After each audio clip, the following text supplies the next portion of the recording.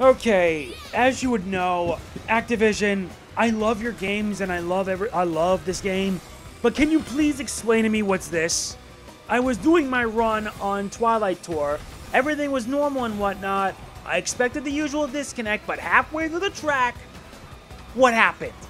I have to ask, what in the heck just happened? It's like half the rest of the track went missing! I swear it, you guys really need to fix your game. But no, you care more about your microtransactions and everything. I have this video as proof, so if anyone has ever dealt with this, let me know in the comments and send Activision this message. You guys screwed up royal. You really did. Oy vey, this is why part of me likes doing this, and this is also another part of me that hates doing it. And I kind of follow with the latter. Jeez Louise.